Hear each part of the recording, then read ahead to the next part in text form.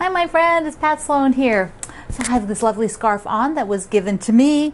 Look at how cute this is. And here's the bee. See the bee? Oh, how sweet. How sweet. Oh, I'm just loving the bees right now because, you know, pretty soon they're I don't know where they go for the winter, but they don't come to my flowers. So I'm enjoying them while they're out there. We have some really big fat bumblebees just like this that hang out. So they've promised me Secret Lives of Color. What do we got? Oh, it's Angel Food Cake Day. Let's just stop there right now. Angel Food Cake. Okay, who's a fan? Is one of Greg's, my husband's favorites. I like it if you put strawberries and sauce on it and all that good stuff, but it's actually kind of nice by itself. Angel Food Cake. If you do something special with it, share it over at my food group, Kitchen Adventures with Pat Sloan. Just go over there to Facebook and hang out with us in that group and share any Angel Food Cake stories that you have. All right, also today, towards the end here, I was watching the Organized Soprano. Do you watch her? She is a home organizer, and she does a lot of the video stuff. She's also a singer. I don't know that she does it professionally, but I was watching her the other day, and she mentioned that for October on YouTube, a lot of people do a post a day, and they do a vlog. They call it a vlog, so that it's not like a tutorial or something. It's just everyday things or conversations or whatever, which is pretty much what I do 6 days a week anyways. But I thought I would just add in between now and Friday, these 5 days, because remember, I won't be here on Saturday because I'm taking a day off. These 5 days, I will do a little segment of just things that I am doing in the studio or somewhere else, and just to show you some other aspects of my life. So, and they're not going to be on this, you know, chronological or something. They're just going to, well, they probably will be, but they'll be just things that I'm doing. Okay. That'll be towards the end. So first, let's do the Secret Lives of Color. We are on the next, I had to go look up how to spell this. Obasan, which is a word I didn't know, and even on the, like when you're doing searching and it starts to fill in the name, I had to get about 5 letters in before it filled in for me, so not too many people search this word. And it is volcanic glass. I guess the volcanic ash eventually turns to a glass, and there's a lot of history about it, and it is perfect for October because it's a little bit of witches and witchcraft. And there was a man named Dr. John Dee, and he was Elizabethan England's foremost mathematician, astrologer, and natural philosopher. And he was the Queen's philosopher and advisor. And he also spent many years talking to the angels. Well, apparently that was going to get him in trouble, that talking to the angels stuff, because he had a lot of notes, and then the angels told him to destroy them because he was going to be sort of persecuted for witchcraft. You know, which a lot of people were at certain points of time. So anyways, this is kind of a cool section. This is what I picked. So it's probably a little dark because, like I said, I don't have that range of black fabrics, but I'm happy with it. It's a tiny little bit dark. So here I made it in the smallest block because of the scale of the print. So that way it is in balance, because I have a couple other prints that are a little bit bigger, so I want to put them in the bigger blocks. So, we're getting so close with the Secret Lives of Color. A few of you have moved on and finished them and have been sharing them, and I've collected a few photos, and at one point I'll do a call out for more so that I can do a parade of Secret Lives of Color quilts, you know, the tops that are done. Now, on Promise Me, we are on which block? We are on the 5th block, which is Harvest. No, I'm sorry. I'm reading the color. It's the Honeymoon Star. I like that name, the Honeymoon Star. And this is a really cool block. It has really no new techniques, because all of these blocks, I think they look pretty impressive, but they're almost all squares and triangles, and nothing particularly difficult. So here is, remember I'm taking just following the book's formula, that it's the same fabrics but different placements. So the pink and the black have different placements. One has the pink primary and the other is the pink that is the cornerstones, like here, see? So these two now go up, up. And the other night, and this took about an hour. So in an hour, I was able to, I had all the sashes are all pre-cut. So what I did is I sewed up the top row, because that one could be all sewn. I sewed this fourth row, which could all be sewn across. And then I went into my diagram and did a little maneuvering of a couple of blocks, because that happens. Even though they're colored in advance and placed in advance for that diagram, I changed it up here. So sometimes I feel like the balance needs to move a little bit. So first I'll stand on this side. First let me put the picture up of what I changed, because on the bottom there I switched the 2 stars because I wanted the pink on the other side to balance a little bit more pink. And then you can see I sort of rotated around 3 blocks. I just shifted them around, and mostly because the one had the same actual block top and bottom. I didn't catch that, and so that's no big deal, because I'm just now ready to set everything, as we get the last blocks done. So we have 1 block next week, and then next week we'll also start looking at the border, because it's going to take you a little bit of while to do the border. So at this point, you should be trying to get caught up to this. If you bought the kit and you didn't start it yet, I would recommend just getting it out and doing today's block. So if you really want to work on it right now, maybe you decided you got the kit, but you'll do it a little bit later, which is totally fine.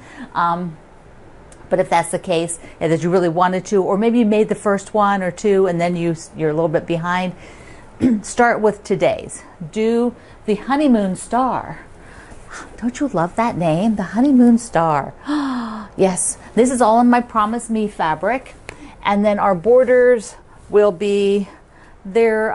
They'll take you maybe, if you decide to work on it well, it's probably like a 2 weeks. We'll talk about the border to be working on those. Now, climbing roses, I didn't get the whole one out today, but I did 2 more of the blocks.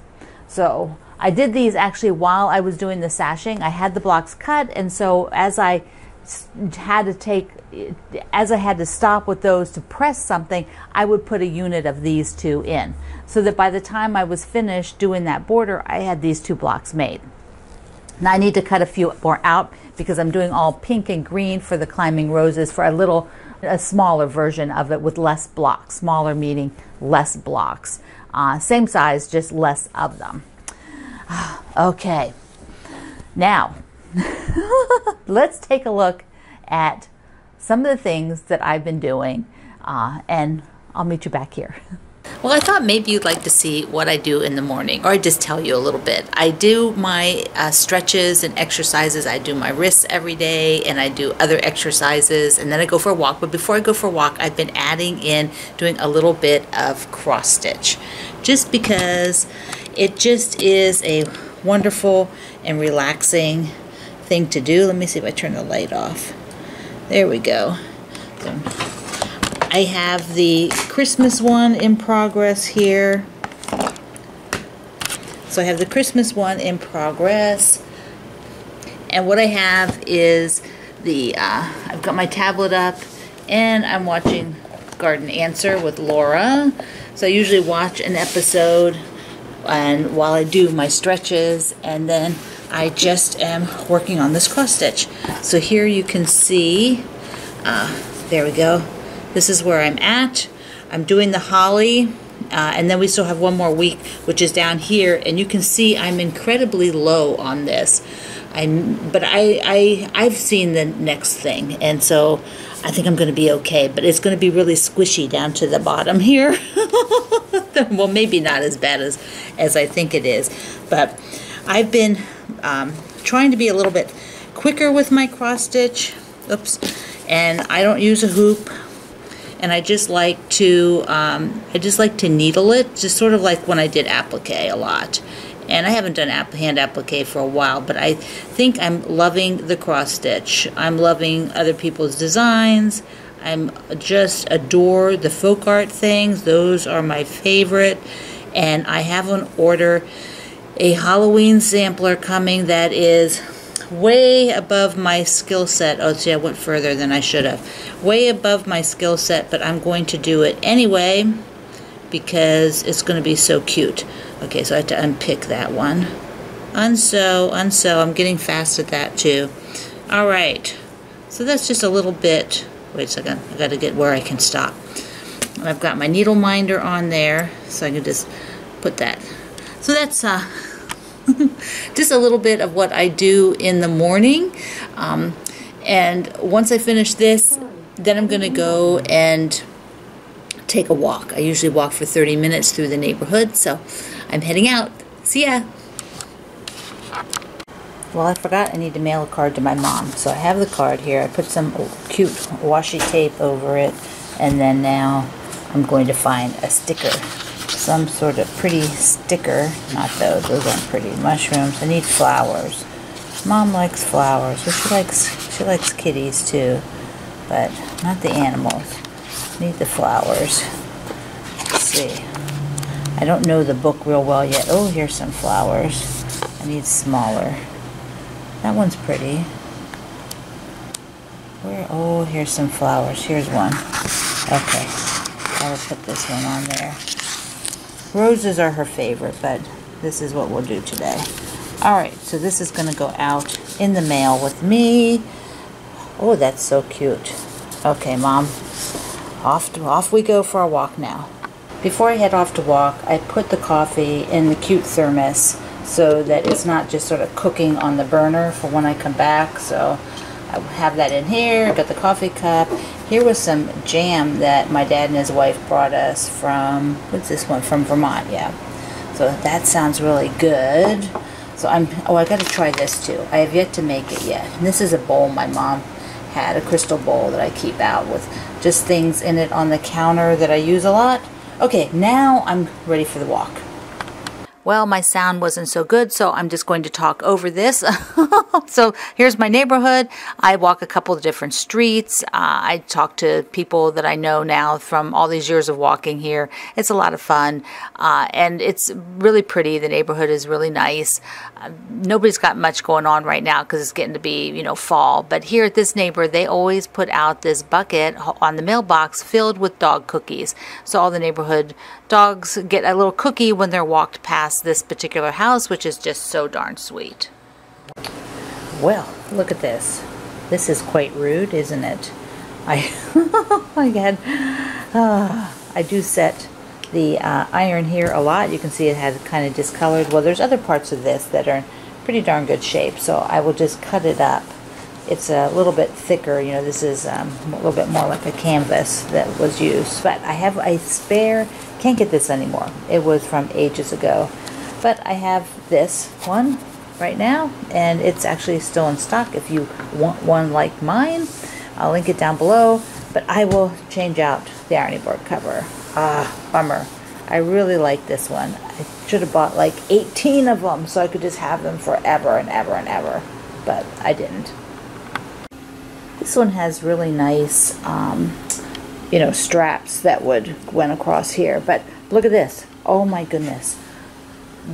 All the dust on the legs of my ironing board. My ironing board is actually quite, I don't know, maybe 10 years old now, and I got it at IKEA, and I love it. It's so sturdy. So anyway, let's change the top. So these are done by Moda, and they're actually like quilted. So not so much quilted. There isn't any quilting on them because you don't want that on your ironing board cover. But there's a fiber between this, and so you know it's more cushioning. Then I also added a fleece. This is a piece of fleece because it's thick and flat, not fluffy like a batting. I don't want a fluffy ironing board cover. Or ironing board. I need the ironing board to be really firm, and so this is the pad that came with the ironing board, but it was just not quite enough because you could see the ridges. You know, I felt like when I ironed. So this is just fusible fleece that I had, or you don't have to have fusible because I didn't use the fusible part, but that gave it a nice firm. and then the cover itself. So the next one I think also has some sort of covering. I'm looking to see if Hope Moda comes out with some other really cute ones. There's a scissor one that was kind of nice. It was mostly this color with just some scissors on it. Little tiny ones. There was a fabric like that too, but I haven't seen another one I like yet to buy. So I'm working on this one. It is where you have to pull and gather, just pull, gather.